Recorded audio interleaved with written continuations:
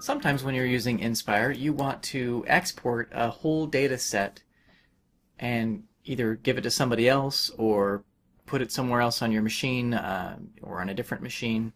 So the way that you do that is in the dataset editor.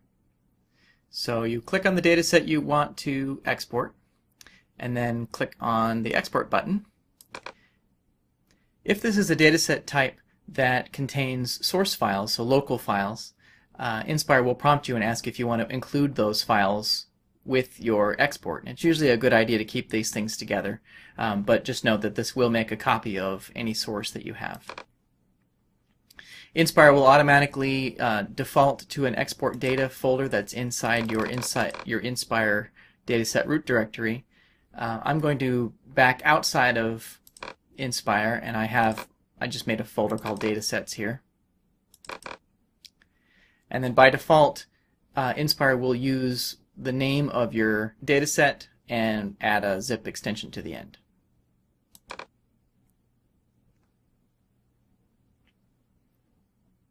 And when it says that it's successfully exported, you're done. And you can go to that folder and see that you have a zip file with all your files and folders in it. Now let's say that we have a file that we got from somewhere else, or maybe we're on a different machine now and we want to import a data set.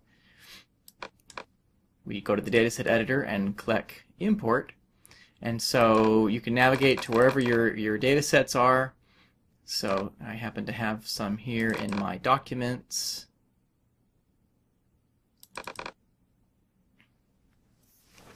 So here's one about TV show summaries. So I'm going to import that zip file.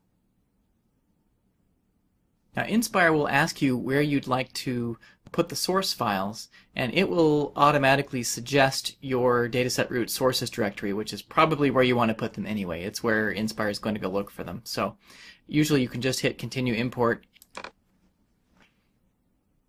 and at this point IN-SPIRE will start importing the dataset, and how long this takes just depends on how many documents and how large everything is.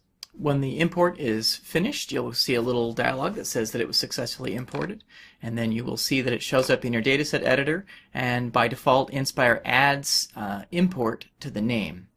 Now, if for some reason you don't want that on the name, you can always go up here and rename it.